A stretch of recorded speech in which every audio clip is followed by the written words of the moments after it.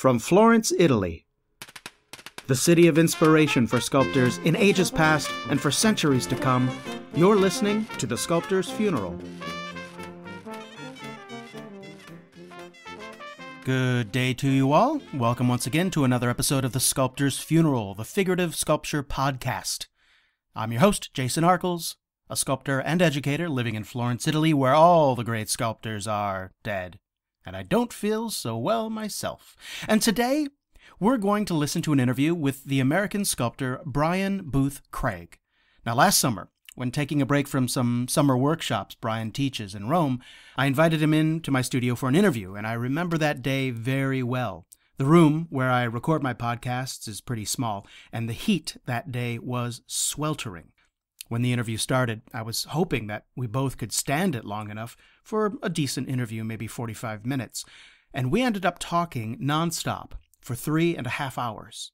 But even though the conversation was as engaging as it was long, don't worry, you're only going to get parts of it today. The topics we covered were far-ranging, and I imagine that this is not the last time you will hear Brian Booth Craig's voice on the podcast. Now, many of you are undoubtedly familiar with Brian Booth Craig's work if you hang out at the sculpture groups on Facebook or on Pinterest. His single-figure bronze nudes are not your sort of typical gallery, nude female as eye candy. Rather, they're quite the opposite. They convey an inner power and strength. And almost as notable is his impeccable craftsmanship in his bronze pieces, over which he has complete hands-on control. Like most sculptors I know, doing work that stands out for its originality, Brian's education in the arts took a unique path as well. And in this interview, we trace that path. And in addition to being able to see some of his work on the image gallery at thesculptorsfuneral.com, Brian has a solo exhibition opening in New York this week. On April 7th, 2016, at the Bernarducci Maisel Gallery in 57th Street, Brian Booth Craig's exhibition, titled Internal Variations, Figures and Gestures, will open and run for the rest of April, showing 13 new works. In a preview of the exhibition in American Art Collector magazine, Brian Booth Craig explains how his new work explores the relationship between artist and model. I wanted to explore the psychological interaction with another human being in the studio, he says. The female figure was the natural choice because I would be less likely to project notions of myself onto the other. The role of the model is shifting into a more collaborative one. I find the relationship a deep source of artistic exploration. Well, I hope you enjoy this interview as much as I did. I always like to hear, and I think a lot of people like to hear about how an artist, gets their start, because everyone starts in a different way. No one arrives at success through, sort of a system. Yeah. But you started out at Penn State, right? Correct. In a conceptual sort of thing. Correct. So what got you into that in the first place? Yeah, I did go to an art program that was not figure-based at all. In fact, there wasn't a single figure sculpture class or figure drawing class when I was at Penn State. And I wasn't sure when I went to college that I was going to be an art major. Primarily the reason I ended up at that state school is because I had a full scholarship. I didn't pay anything. But the program itself was conceptually based. And I didn't have any particular genre in mind when I started within the art program. So my interest in representational art developed while I was there, not prior to arriving. But did you have an interest in conceptual art then, or modern art? What made you decide to be an art major in the first place? Just the scholarship, or? No. I knew I was an artist when I was 5. And I was taking art classes, private art lessons when I was 5, 6, 7 years old, with a local artist, painter, in her studio. I had done some art classes at the Carnegie Museum of Art in Pittsburgh, yeah. Pennsylvania, which is where I was born. Oh, okay. So I did that. That was one of those weekend programs that my mother used to take me to. It was in the museum, run by the university there, by Carnegie Mellon University. Mm-hmm. And I had done that for most of my junior high school years. So I had always been interested in art, and I always knew I was going to pursue that. But like a lot of people in the United States, you become you don't necessarily get encouraged to pursue that. At your time at Penn State, you were still doing conceptual work, or did you go into Yeah, figurative well, work? so back to what I was saying about the nature of art education in the United Yeah. States. At that time in particular, it was not something that was encouraged. My parents always encouraged me to pursue whatever I wanted, but when I first went to the university, I had sort of put that dream on hold. The idea of pursuing a career in the arts, and I was a pre-med major and lots of other things. Okay. Which in some ways I think is a good education because it gives you a well-rounded view on the world, and because I wasn't really paying anything, I could stretch it out for quite a while. But eventually, my interest returned to the visual arts, and I had never really done any sculpture up to that point, but I took a sculpture class and just loved the materiality of it, the tools, and I'd always been very handy. So so I took to it naturally, but the program itself was not figuratively based, and I didn't really know anything about art programs at that point in my life. Because I didn't do any research into it before I went to university. I just ended up there, changed my major, was an art major for a few years, and then over time became more and more interested in representation, which was not something that people studied at that time. Would be in the early 90s? Early 90s, yeah, correct. Yeah. How did you pursue it then? If you were in school, did you have a figurative sculptor on the faculty there? There was no one doing representational work at all. There were some old guard people that were from the 50s and 60s who were more interested in abstract expressionism, and some people in minimalism. The chair of the sculpture department, who was a great guy, still friends with him, he was more interested in process art and arte povera, and but he was very encouraging. He never ever discouraged me from doing what I was interested in. And I was a serious student, so I didn't, I took everything very seriously, whether it was conceptual or if it was formally abstract, whatever it was. I would always investigate it with a level of seriousness that assumed a point of view that there was something to learn from all of that. So once I started becoming interested in doing representational work, nobody discouraged me. And I've often heard I hear this a lot from people my generation, and even after, who have these horror stories, talk about how terrible their experience was in art school. And yeah, I know a how dozen people people just put them down, and I didn't have that at all. That's great. I didn't. Yeah. Now, having said that, there was no one that could really teach me the things that I was interested in. Right. But at least they weren't working against your interests. No, nobody worked against me. Nobody berated me for pursuing it. Eventually, once I decided that I wanted to pursue representation in my own work, I think they sort of thought the same way. Well, there must be something in this. And I think that I will say there's another aspect to that I think is a little bit of a myth about the nature of education at that time, which was that anything that was representational was not even looked at within the art world at all. Right? In other words, there was no example of representation whatsoever, which isn't true. And there are actually very famous examples. You could say Lucian Freud, who had an enormous retrospective at the Met in 1993 or 4, I can't remember. So obviously people were paying attention. At the time, one of my biggest influences was Antony Gormley, whose work has shifted over the years, not the same as it was back then, but his exploration of the body as a means of expressing some personal vision. And so I saw that there was a place for it, even if it was a minority. I never felt that it wasn't completely impossible to do it. And we can talk later about some contemporary artists that I like. Getting back to that education track, these are artists who I was introduced to when I was a student, and I admire what they do, but I was not very good at doing that.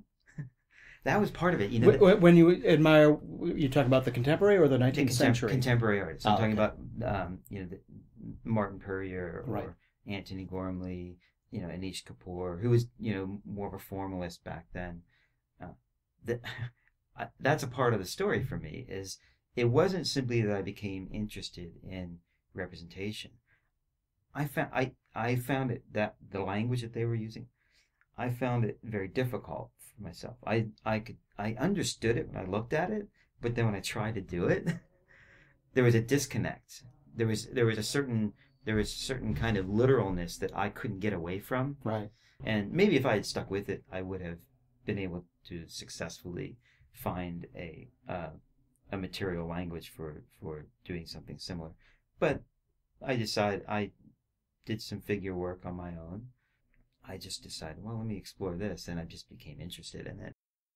So you went to Penn State. You Right. were not discouraged from doing figurative art. You were allowed to do figurative art. How did you do figurative art? What did you have any sort of outside mentorship or training, or did you make it up? I've never had a mentor or any. So here's the crazy. And so one of the advantages of going to a large university of drunken college students, it's very easy to find cheap models. Go Penn State. Everybody needs beer money. But that's what I did. I would hire models, and I would I didn't know necessarily what I was doing. I didn't know any particular approaches to how to organize the information of a figure. But I would just hire models, and I would do it. I would save all of my money, and I was hiring models probably 5 days a week for the last year and a half of college. Fantastic. Well, and is the technique you developed then similar to the technique you use now? Because I got to say, you're probably most well known for your incredible prowess in your technique. You produce startlingly, and one hesitates to use the word lifelike or realistic, but your technique is impeccable.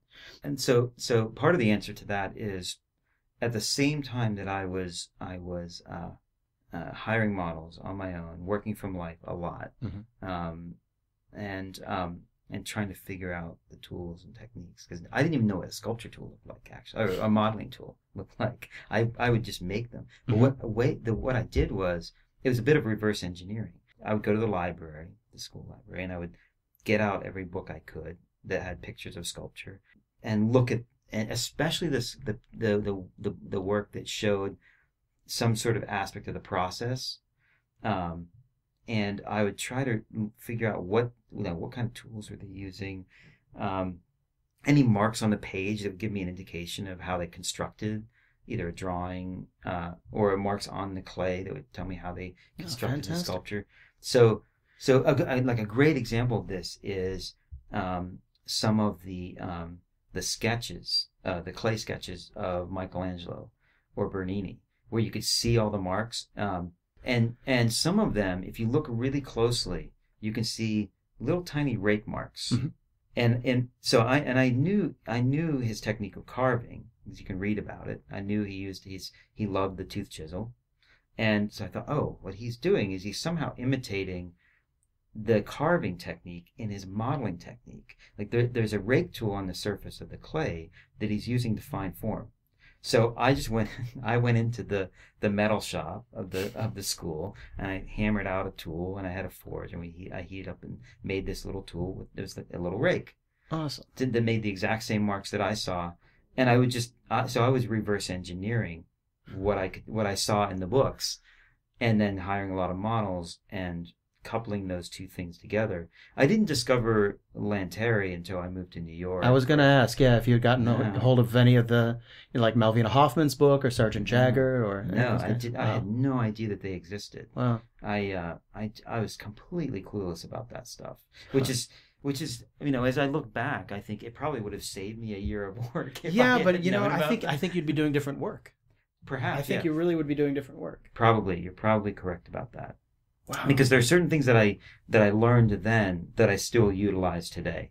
Seeing, just looking very, very closely at that work and reading every description I could about how they would conceptualize viewing. That's how I did it.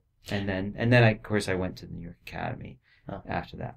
And how different was that experience now that you were in an actual figurative arts school, teaching learning a technique that had to have been different from the one you had developed? Yeah, that's a good question, because I think that's a key part of the story for me that year that I spent there.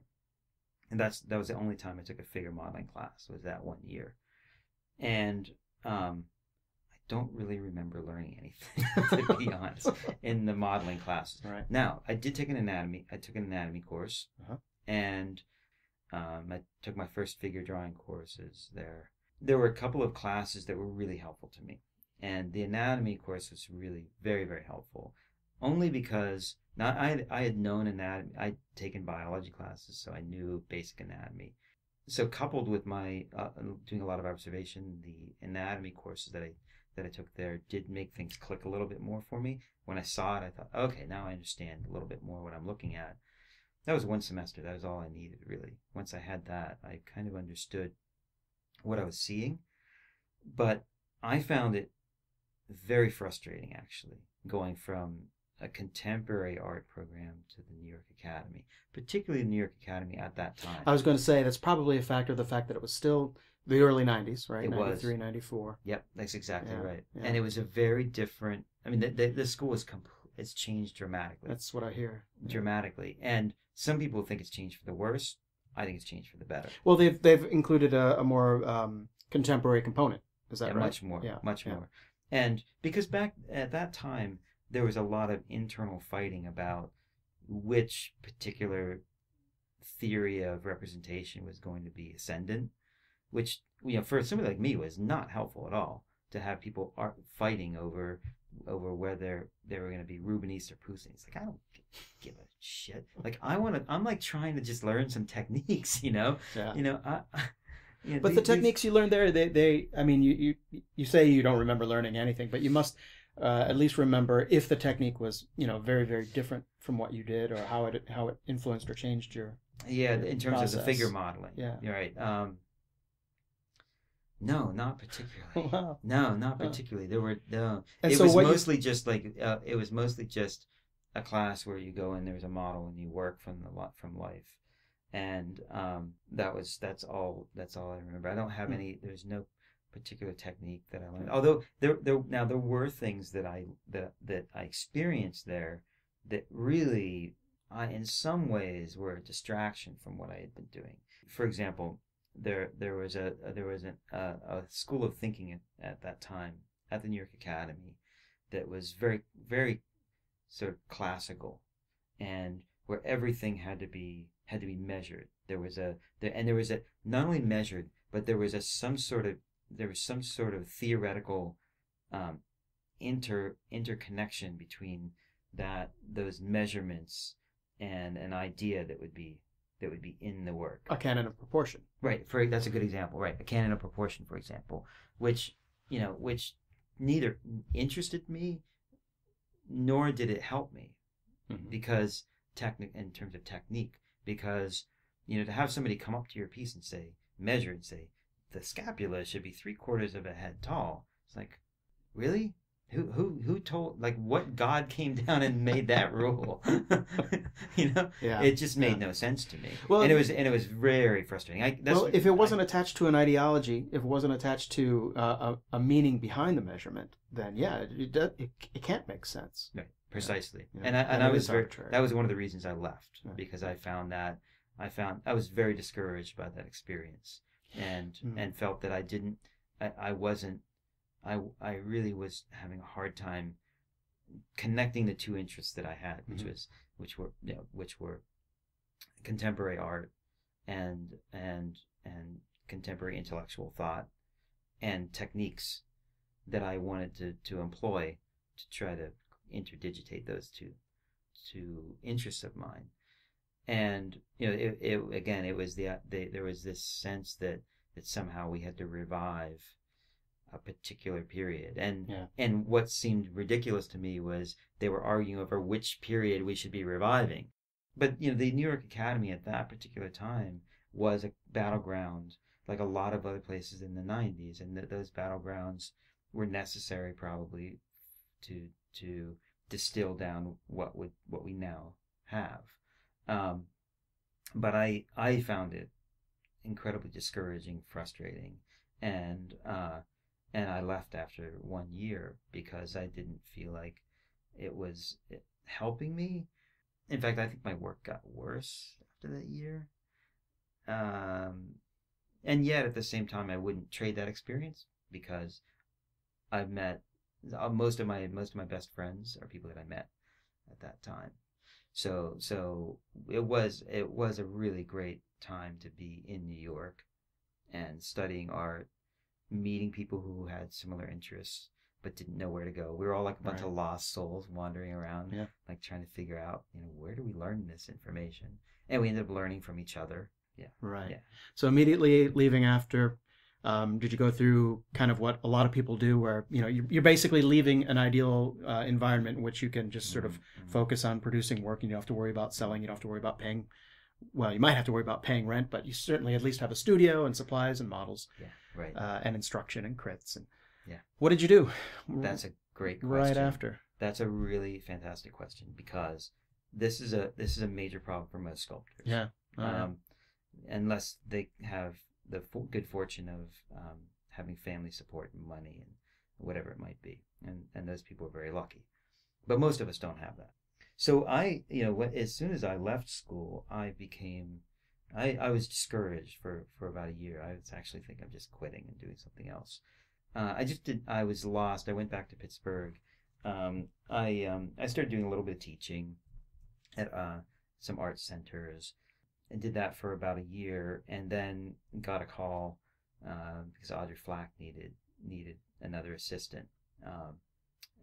David Simon and I met her when we were both at the New York Academy of Art. We met a lot of interesting people at that time, and Audrey Flack had started doing sculpture right about then. Audrey Flack being one of the original sort of photorealists. Photorealists, correct. But at that point, she had stopped doing paintings and was just doing sculpture, and she needed assistance. I met her when I was in New York. Dave also met her when he was in New York. He started working for her, and she was doing a large project, and she needed another assistant. So was this the project for Rock Hill, South Carolina? The big huge this figures? is after that, right Okay. after that, okay. Right after those projects. Although they were being finished around that time, Right. but everything after that, I was an assistant on, up until recent work. So I received this phone call.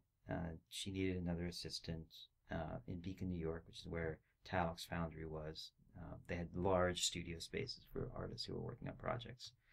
And that's what I did. I just jumped in my car and went back to New York and started working as an assistant. And I did that for about 6 years exclusively. Really? Yeah. 6 years? I didn't realize it was that long. It was pretty long because it wasn't just her. I worked on other projects. Sure. Once I was there, the economy was booming in the 90s. So there were so many big sculpture projects, just money flowing in. Yeah, and you're at Talix Foundry, right? Which was, does it even exist anymore? Didn't it? Yeah, no. It shut down. Yeah, they shut down and were taken over by Pollock. So they're now combined with Foundry across the river. But at that time, it was the largest foundry. Yeah. It was like I believe it was the largest foundry in the world. Really? Actually. Like bigger than Mariani? It was enormous. Oh, that place was enormous. Wow. I've never had gone, but yeah, it was. But what was great about it was there were artists coming through all the time. Sure. And so they would set up projects, and if they were in large projects, they would set up a space for an artist to work on it, and so it would be full service. They would do the enlargement, and then the artist could work on the project. The mold would be made right there, cast, everything. And that's what I was doing. I was working for Audrey and you in were the foundry, essentially. So Audrey Flack had her own studio there. Did you actually also have a workspace of your own there? No. In fact, I didn't do any of my own artwork for years. Wow. I was so busy doing projects for other people. So in a way, that was part of my education. I was very good at adapting to the situation, and that might have come again from the way I learned to model. I was just adapting. Yeah, emulating techniques. I was emulating. Yeah. I was. In fact, I was critiqued for that when I was at Penn State. That was one of the teachers said, you're very good at, you could copy any style, but you haven't chosen one. And of course, I was 19, so right. 20 years old. Yeah. But no, I became very facile at that skill when I was working for her. But the part of it, in terms of education, what I learned, is there are things that you learn in that experience that you could never learn in school, ever. For example, once I started working for her full time, I became her representative at the foundry. She wasn't. Oh, cool. Yeah. So anything that had to do with the mold making, the casting, Dave and I would be put into the situation where we would have to negotiate those things with the foundry, because if she wasn't there, we had to make sure we oversaw the production end as well. Now, David Simon was working for Audrey Flack as well. Yes. Okay. Yes. Off and on. I stayed a little longer as her assistant. Right. But he and I both worked on that, and we got other projects, freelance projects together. But that's a very good experience, because I had done one foundry course at Penn State, which gave me the basic understanding of the technique, right? But none of the details of actual sculpture production, which is slightly different. So being around it all the time and seeing the business of the foundry, the business of commissions, the ways in which artists interact, was a great education. A very valuable one too. Oh, incredibly valuable. Yeah. I mean, something that I draw upon now, just as much as the technique of modeling, which I mostly gained from I just gleaned from other things that I could pick up. The business end of it, the production end of it, I learned in those years. So it's incredibly valuable. I mean, a lot of artists don't want to think about these things. They just want to do the creative thing in the studio. But sculptors can't do that. We don't have that luxury. We have to think about the production end of the process. Because here's the other part of it, is I do not believe, and this goes back again to my conceptual education, Penn State, I do not believe there's a separation between your ideas and the material that it's in. I think those things need to be interdigitated all the time. Mm-hmm. You need to be constantly thinking about both its materiality and the forms you're using as one expression of an idea. But of course the problem is for sculptors that we don't get to do both of those things at once. That everything's usually separated into pieces. So mm-hmm. You'll take a figure modeling class and you're like, okay, now what do I do? Right. You don't learn bronze casting generally, no. Although there are more and more opportunities these days, right. I think, for figurative sculptors. But there's not a single figurative sculpture program in the world that I know of that also teaches marble carving. No. At any sort of high level. Right, so everything becomes separated. People kind of dream about what they might like to do. Say, right. Well, this would be a great figure if it was only in marble. Right. I know so many sculptors. I know so many sculptors whose favorite sculptor is Michelangelo. It's like, oh, really? Do you carve marble? Well, no. It doesn't make right. Yeah. That's essential to his idea. I know. Yeah, absolutely. That's my point. You cannot separate those the materials and techniques from the forms that they represent. Yeah. They're one and the same. So ideally, a student will get a chance to both get a handle on how to manipulate material to create form, but also how to transform that into other materials so that they can find the right material for the kinds of work that they want to do. Yeah. And unfortunately, they think of them as two different languages, and I don't think they're two different languages. They're languages that work together. Absolutely. I mean, it's like having an atelier or an art school who only teaches drawing, but calling themselves a painting school. Precisely. You know, Or they or never getting into oil. Or they just do grisaille and right. color. Exactly. It would make no sense to me. I've been saying for years that the atelier, the art school that is the first to incorporate all these, all the major techniques. Yeah, or even most of the major techniques. Right. Right. Bronze, marble. Well, they'll be the best art school in the world. Right. I agree with that. Obviously, nobody's going to master all those techniques. No, but you should have the opportunity to learn it. Yeah, you should have exactly. You should at least understand the principles behind each of them, and explore it enough to realize whether or not it will be whether you can use those techniques for your work or not. For example, so this is and talking about my work, it's a good example of that because I was. Of course, when I was young, I loved the idea of carving marble. It was like the romantic idea of it was very attractive to me. Okay, but once I started making my own work and doing my own figures, it didn't take me very long to realize, just based on my little bit of experience carving, that the figures that I was interested in creating were going to be much more suited to bronze than to marble. Yeah. And especially if you look at the current work that I'm doing, I would have to completely change the compositions. You have to put a hell of a lot of tree trunks. Exactly. Right. Precisely. There would be a lot of tree trunks going out the backs of legs. Yeah. Which would change the idea entirely. So the knowledge that, in other words, the fact that I was fortunately introduced to some of those techniques early on made me very aware of what the limits and advantages of each were. Yeah. Because everything has a limit and everything has an advantage. Sure. And this is backing up quite a bit, but back to the education at Penn State.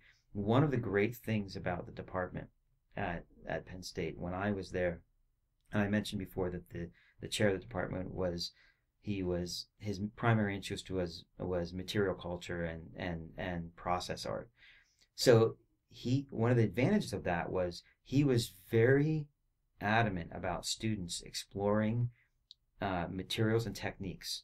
His theoretical starting point was the form is dependent on the material and technique that you choose, so that the form will emerge from your understanding, your deep understanding of these techniques. Now, of course, this is a theoretical point of view that has nothing to do with figuration per se. However, because of that, we had to learn methods of mold making, reproduction. Okay, we had to learn casting techniques, carving techniques. We had wood shop. We did metal work. And it's all an introduction. I mean, none of it was in a college program or a university program. There's no way to become a master at any one of those. Right. But he really made us think carefully about what those techniques could do for you in terms of the language of the material and its formal expression. So I think I agree with you. I think if a school could get behind each of those techniques and give people a chance to explore them, and then once they explore it, if they realize that that's the right that's the right material, that's the right technique for what they are interested in exploring, and let them go deeper into it, I think it would be an unparalleled education in the world. I did too. But I don't. Unfortunately, it doesn't really exist yet. I'm trying, but yeah. Here's frankly one of the problems. Sculpture departments tend to be, this might be changing, but they tend to be kind of small comparatively. This is just an economic thing where if you have 6 students and you say, I need a foundry, I need a carving studio, I need a metal studio, I need 3D printer, I need instructors who are proficient in all of them. Yes. You're talking about millions of dollars. Sure. Just a few people. There's a good reason this school doesn't exist. This theoretical school. I think that's what it is. I don't think it has to do with any kind of resistance. No. I haven't experienced that at all. I haven't talked to anyone in academia who said that's a bad idea. Why would you want to do that? Everybody says, oh, that's a great idea. No, I don't. Who knows if that'll happen? But getting back to what you were saying about students not getting a chance to be introduced to carving when they are modeling is a real problem, because they may be doing things that in their modeling that doesn't translate into carving the way they think it will. Absolutely. Or at all. Absolutely. And that's why it's important that you get at least just a foundation so that you know, even if, for instance, even if you never ever carve your own work or cast in bronze your own work, when you take your clay to the foundry, you're going to be able to tell whether or not they're doing a good job. That's exactly right. Or not only if they're doing a good job, but what the possibilities are. Exactly. I mean, because if you're not equipped to advocate for your own work, you're at an extreme disadvantage artistically, and that's where I think the education of being an assistant was great for me, because I was put in a situation where I had to fake it until I made it. Fake it until you make it. That was exactly what happened. I was like, I kind of know what this is about, but I'm young, and if I just assert myself and say, yeah, you should do it this way, eventually I'll learn something. And that's what happened. I was put in a situation where I had to learn really quickly, that production end. And it's not necessarily the order that I wanted to learn things in, but that's what happened, and it did benefit me later on. We'll hear more of my interview with Brian Booth Craig when the Sculptor's Funeral continues. So, what are you doing this summer? Going to the beach, or maybe to the mountains? Or maybe you haven't made your summer plans yet. Well, buddy, I sure have. I'm going to attend the premier event of the summer for figurative sculptors. I'm going to lead an elite cadre of students into the realm of Michelangelo, Bernini, and Rodin. That's right, I am going to carve marble. And you can too. Join me in the Wiltshire Workshop, a 2-week adventure in the English countryside where both beginning and advanced sculptors will take the leap from being mere clay modelers who ship their work off to a foundry to have someone else do the real work, to becoming a sculptor of marble in the tradition of all our favorite sculptors. They all knew how to carve, so why not you? The workshop is happening not far from Stonehenge, in the green countryside of Wiltshire, just outside of Marlborough, where you'll learn everything you'll need to know in order to carve a figurative work in marble. In addition to learning the basics with hand tools and machine tools, you will learn the process of using a macchinetta a punto, or pointing machine, the device which enables sculptors to make exact copies of plaster casts in marble. And that's just what you'll do. Choose from a selection of plaster casts taken from the work of master sculptors of the past, Bernini, Houdon, Michelangelo, and more, and create your very own true and faithful copy to keep. Not many people can claim to own their own mask of Bernini's St. Teresa or Michelangelo's Dying Captive in Carrara marble, and even fewer have made it themselves. But you can be one of them. And the workshop just isn't for sculptors with experience. Even complete beginners and non-sculptors can create a marble work of art in 2 weeks' time. We proved that last year. It can be done. And for those of you who have no experience in carving, well, I'm going to let you in on a little secret. It's actually pretty simple. You just need the right tools and know how to use them. And that's what this workshop is designed to give you, the knowledge of carving and pointing. And after these 2 weeks, you will be fully equipped with the know-how to carry on carving independently in marble and stone. You'll be able to produce work that will stand out from all the other sculptors who limit themselves to bronze, and in a tight art market like ours, every bit counts. All the information for the Wiltshire Workshop, which starts August 8th, can be found at our website, thesculptorsfuneral.com. There's space for just 12 people on this workshop, and the sign-up deadline is June 1st. But I have a feeling the course is going to fill up early this year based on the success of last year's course. So sign up today at thesculptorsfuneral.com or contact me directly for more details. The Wiltshire Workshop 2016. Become one of the few figurative marble sculptors out there and follow in the footsteps of the old masters. Check it all out at thesculptorsfuneral.com, and I'll see you in jolly old England.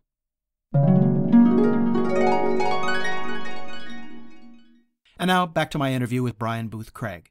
Craig's solo exhibition, Internal Variations, Figures and Gestures, opens April 7th in New York at the Bernarducci Meisel Gallery. Up to this point, we've discussed the multifaceted aspect of Brian's education, and next, we'll hear about his professional work as a sculptor and how his concepts evolve. Yeah, from there, I was ready to move on to other things. And the opportunity to teach at Lime Academy came right. along. And then 4 years later after that, I think you became chair, right? Yeah, 4 correct. or 5 years? Yeah. Right. I think it was 4 years. Yeah, I think back, time flies by so fast. Yeah, it was 4 years after that. So I became chair. That's great. And it's during this time that you started really getting into your own work. Correct. Finally yeah, getting, correct. I don't want you to, break out your artist statement or anything, Right, but sure. what is your work about? How do you describe it to people who haven't seen it? Good question. Anyone's work will evolve over time. So I prefer not to define what all of the work is about from the past to when I die right now, because I think that's closing off doors. But I can say a few things that I think are general enough that will cover what I've done and what I may do in the future. And that has to do with what we were discussing earlier about the body as a language. I'm really interested in the idea of the figure being the center of not just a conduit for intellectual experience, but integral to intellectual experience. Whatever the proprioceptive experiences we garner through touching things or moving through space are just as important as any kind of intellectual notion we have of ourselves. So when I started doing my own work back in about 13 years ago, my primary exploration was with self-portraits, and because I was thinking about the ways in which the body is a sort of mythical notion that we have of ourselves. In other words, whatever stories we may have that create the sense of the self within us are partly a fabrication, because we're never the same. We're not immutable beings that never change. We are mutable, and we are participants in that formation, in that actually modeling of ourselves, right? So it's a metaphor for the modeling was a metaphor for human experience. So like you had mentioned that Audrey Fleck has a kind of an allegorical element to her work, although you also said symbolist, which I think is probably a little closer. I don't think of my work as having anything allegorical in it, because the thing about allegory is that allegory touches the thing that it represents. Okay, so if you have like the allegory of justice, right? There's a figure of justice. Right. Like the idea of justice and the figure of justice are the same.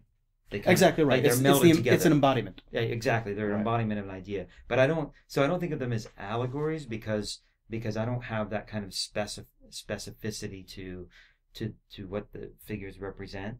They're more. It's maybe the better word is a metaphor. Yeah. Okay. No. Fair enough. Well, metaphor. I don't. Well, can I ask you about an example? A specific example. I'm trying to remember the name. The one with the sigh that begins with an M. Right. Well, I keep changing the name of it. Oh, do you? This is a problem for me because I a lot like Rodin, I am very comfortable with the idea of changing the titles. Okay. Right now, what you're referring to is it was called Memorandum. Memorandum. That's it. Yeah. Now, what's that about? Now, because this is why I use the word allegory. Because and works like Executioner, which is one of my favorite pieces, where it's for the folks at home, it's a standing female, nude, in one hand, with hands sort of both on her hips, but very fairly subtly holding in one hand a small bird, and then the other hand a snake. Right. And so the idea, it being called Executioner, is that she's obviously, going to sentence the bird to some sort of execution via the snake. Right. Well, that's what I get from it. Right. But the thing is, why I see this work as allegorical is that it's not a narrative. This isn't a scene. This isn't a real person about to standing around naked with a snake in her hand, wanting to kill a bird with it. It is symbolic. Obviously, it's allegorical. I don't know, and it certainly could be metaphorical for something. Sure. Yeah, but she doesn't have a character. I mean, she doesn't have a. There's no narrative content. Right. Exactly. Right. Precisely. In fact, I prefer whatever narrative. The narrative content is internal. It's something that doesn't touch a narrative outside of the object itself. And that, which is usually what people mean by narrative content, because there are two different elements of narrative. There's the narrative that it refers to, and then there's the narrative of the art itself. So there's the material narrative.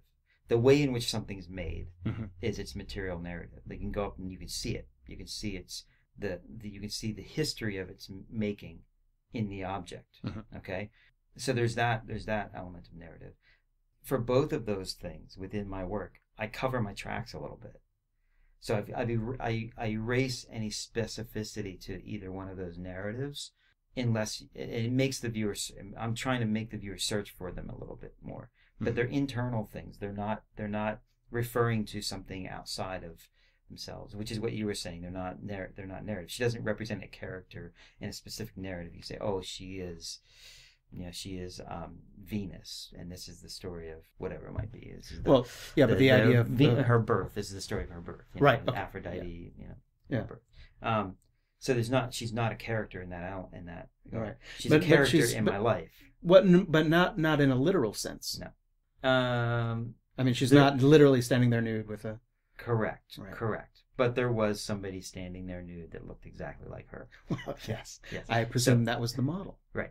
Precisely. And so the symbols are in a sense private. They're private. They're symbols of an idea that is a little bit ambiguous.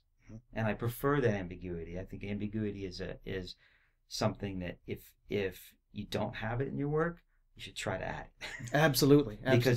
Because it's not, to me, if you give everything to the viewer at the beginning, this is my problem with the allegory. Because the problem with allegory is that it doesn't have ambiguity. There's no ambiguity. It's justice.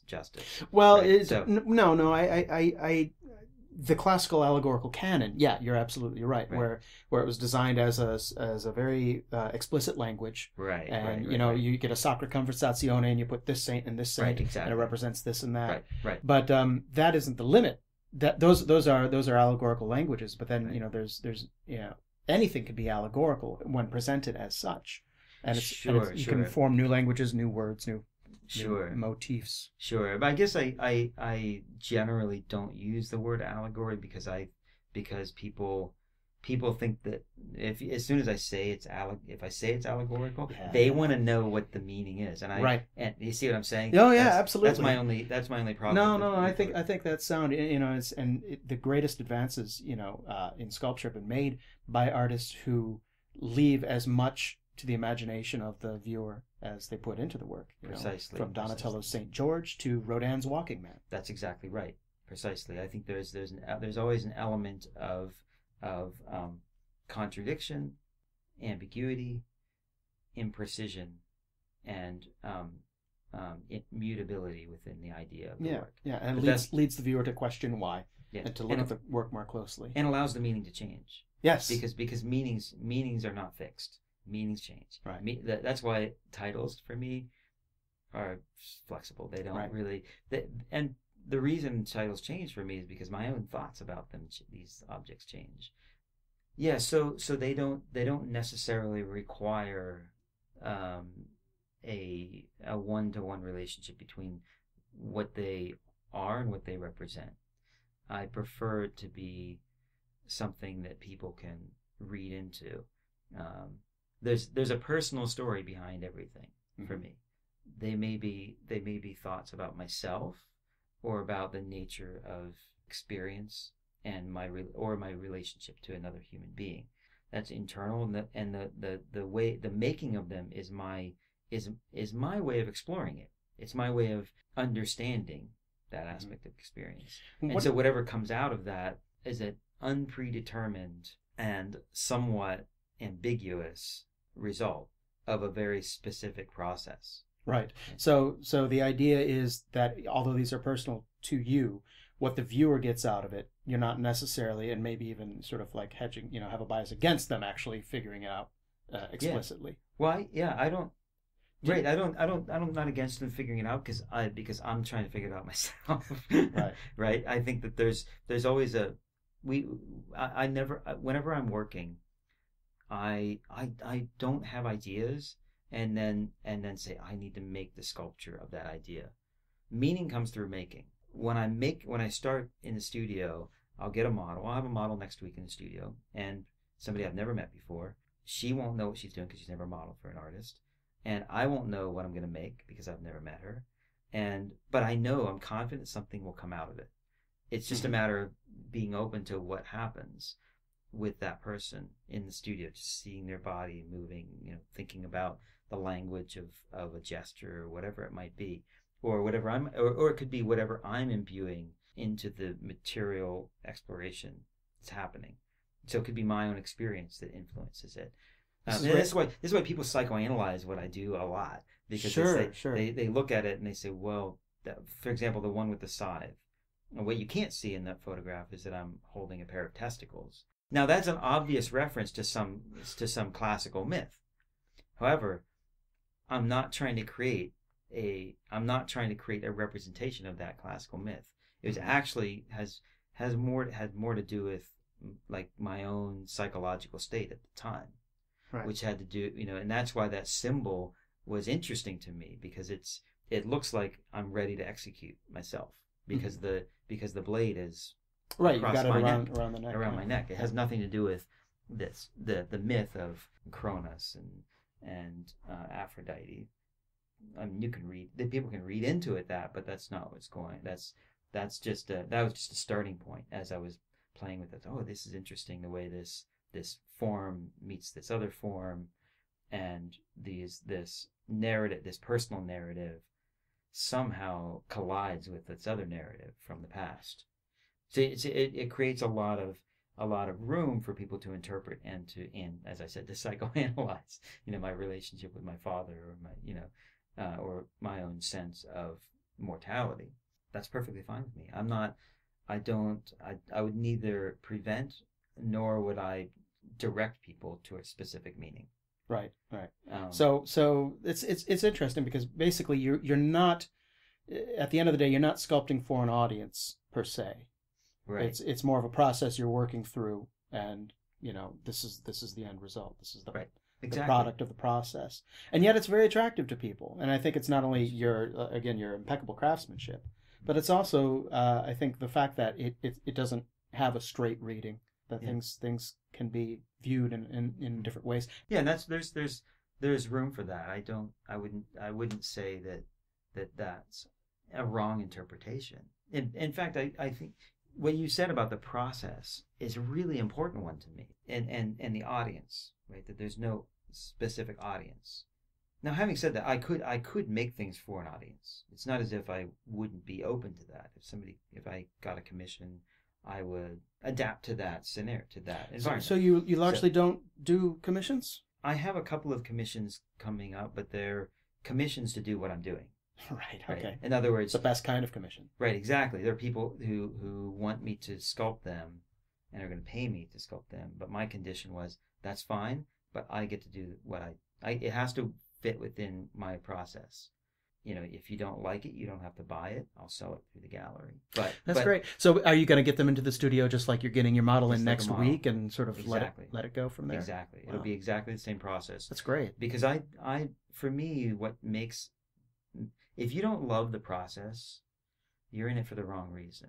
If you care more about the end result and the reaction, because you are aiming for a specific target, that you say, this is what art should be, and I'm going to make art that says this, I think, the process becomes a tedium.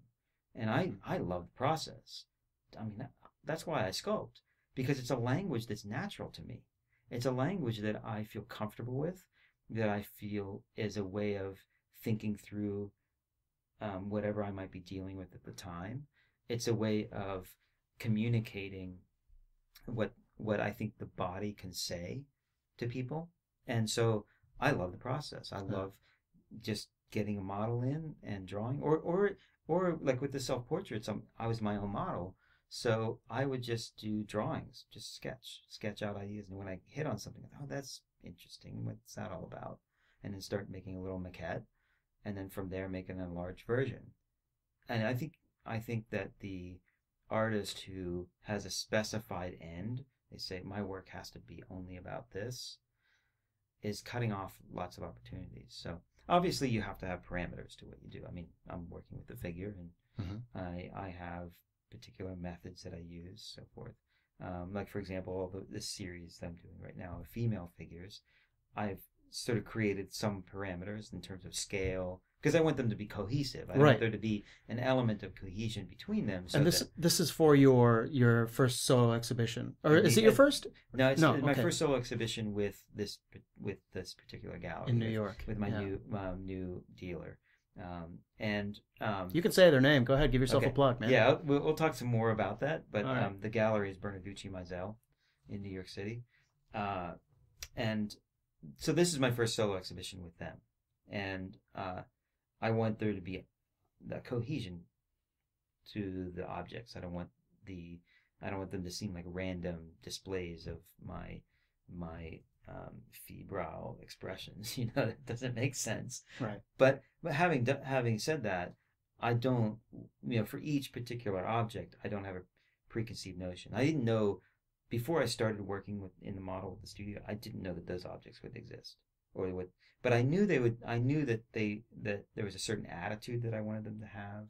I was interested in the idea of female power and feminine strength, mm-hmm. and my own relationship to the feminine as a man, particularly contemporary, in the contemporary world where there are a lot of issues with a male artist using a female model, and I wanted to subvert that a little bit, because I'm not interested in creating soft porn sculpture. I'm not interested in recreating 19th century ideals of beauty or classical ideas of beauty.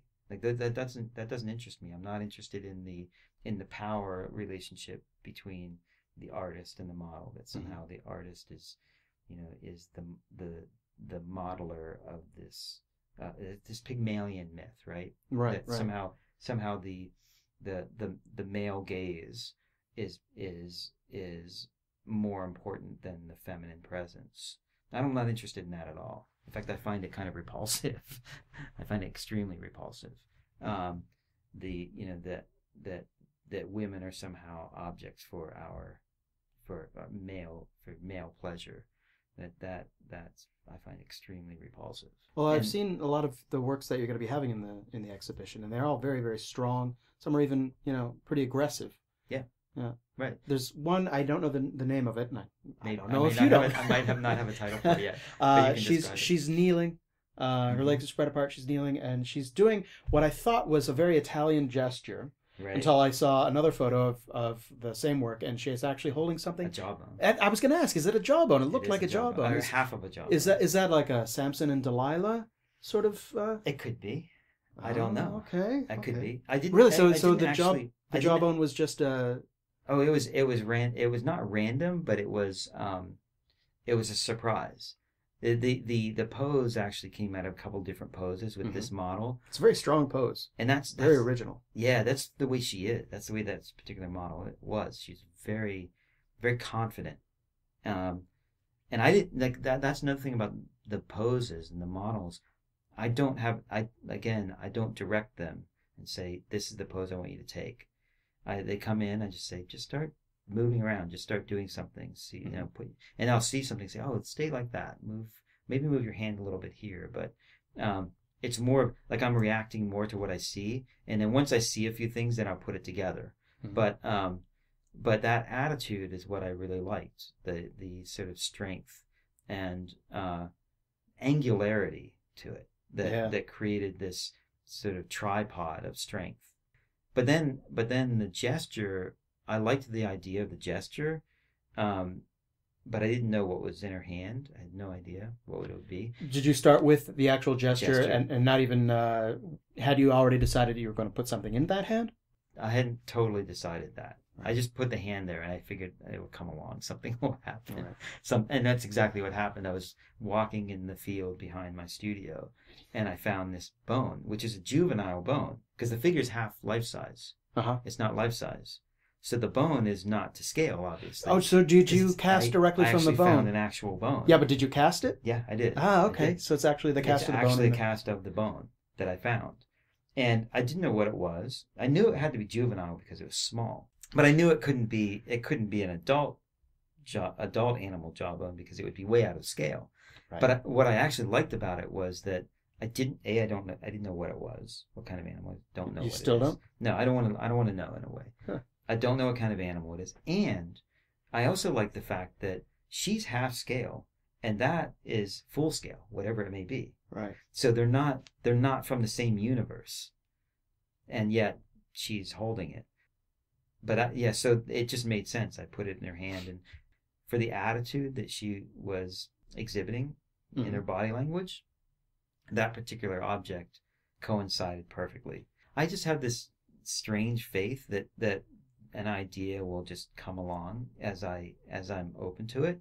And actually all of those poses are the same thing. There's one there's one where she's holding antlers in her hands. Yeah. And above her head. Yeah. Against her head. Same thing. It was the model and I were working through poses, and one day she wore high heels, so I said, "Oh, can you like pose in the high heels?" And he said, "Yeah, I'll give it a try," which is not easy to do. She was a real trooper. She really because it's a very sort of stretched out pose as well, right? With her arms over arms up. Now, did you do two versions of that? Because I also know there's one where she's pantomiming. Yeah, she's using her fingers as like antlers for her head. Right. I think it's such a beautiful design. It's so symmetrical, and I'm usually not a big fan of strict symmetry. But man, it looks great. Thanks, I appreciate that. Yeah. Appreciate that. She has really long legs, or maybe you. Well, right? She's on her toes too. Yeah, I know that, so but she does have even long so, legs, yeah, she looks like the original model. So you really get the sense of like a some sort of deer, the grace and elegance of some sort of gazelle or something. Yeah, thank you. Yeah, that's exactly what I was going for when I saw that. It wasn't, and again, that was actually two different poses. The model was standing on her toes, and obviously you can't stand on your toes for very long. Right, so you just have her in heels and then correct. But so that particular piece, there were two different poses. One had her arms above her head, and I thought, oh, these two things seem to go together, so I put them together. And I really only worked with the model for like a day or two on that particular piece. I made everything else up. Once I knew the pose, it was pretty easy. But the other one with the antlers in her hands, she had the high heels on, and as I was working with her, I had this strange thought that the heels, the shoes, looked like hooves. Mm-hmm. And so I just happened to have an antler in my studio, and I said, let's play with this. Let's see what happens. There was something about the gesture and the way she looked that just made sense. Mm-hmm. And there's also a zigzag quality to the profile of the antlers in her arms, or the silhouette, I should say. And that, I think there's something. I when I'm working, I like the evocative qualities that come to me from the process, and I think if it evokes something to me, then I have this sense that it will also evoke something to the viewer, because I'm having the same experience. Mm-hmm. When I see the model do something and I say, okay, yeah, that's powerful, which is what I'm going for. It's self-possessed, which is what I'm going for. It's both sexually aware but not sexually available, which is another quality that I was going for with those. So if it's evoking those things to me, even if I don't know specifically what the meaning may be, it's like a rabbit hole that I'm willing to go down. And I think if I'm willing to go down it, people might go with me. Brian Booth Craig, thank you so much. It's been such a pleasure having you into my studio. You're welcome. Thank you for asking me. It's a pleasure for me as well. I want to thank you all for listening, and a special thanks to Brian for the interview. What you heard today was actually less than a third of what we recorded that day, but I imagine we'll be hearing more from the interview in the weeks to come. And you can see some of Brian's work at the image gallery for this episode number 58, at thesculptorsfuneral.com. And don't forget, you can check out additional content at our YouTube channel for The Sculptor's Funeral, and also on our Facebook group page. Join in the conversation on Facebook and do the whole online networking thing with like-minded sculptors and sculpture lovers from around the world. Ask a question, post current events, and get to know me and your fellow sculptors a little better. Don't forget, you can go to the website of the podcast where you can not only listen to the entire back catalog of the shows, but you can also visit the image galleries for this and other episodes. And while you're there at thesculptorsfuneral.com, you can click on the Blick Art Supplies link, which takes you to the Blick Art Supplies website, where you can support the podcast simply by buying your supplies from Blick. It's that simple, and for that, I thank you. Thanks again for listening. Have a productive week.